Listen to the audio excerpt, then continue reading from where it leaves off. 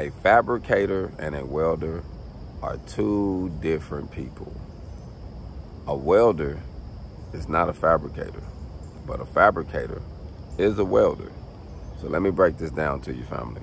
You have many people who just want to learn the welding trade as far as running good beads, doing pipe welding, doing structural welding, and all they do is weld. They know what the weld looks like, they know how to get the weld in, and they combination of welders. Now, when it comes to fabrication, now you got to start reading the tape measure. Now you got to know how to level and square.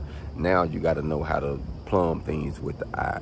Now you got to know how to read certain blueprints to know how to build. You have to know certain fundamentals when it comes to using the grinder and different buffing pads and, you know, things of that nature. You know, you have to literally be more shop illiterate.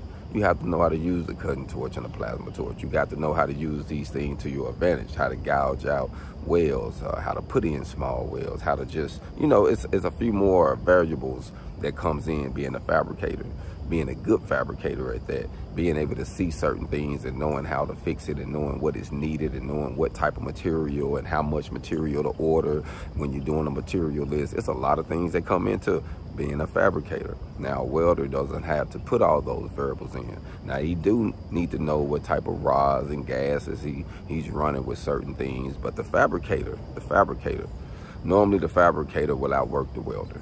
And I say that, I mean by the fabricator will stay in business longer than the welder. Now, I have known many welders that have downtime, and I know many fabricators work around the clock, because if they're not doing stick and doing certain things, they MIG and flux coring, or they building this or making that. So a welder fabricator can have a longer lifespan than just a welder alone. So learn everything, fam. Learn how to use equipment, learn how to read shop drawings, learn how to troubleshoot, learn how to fix issues.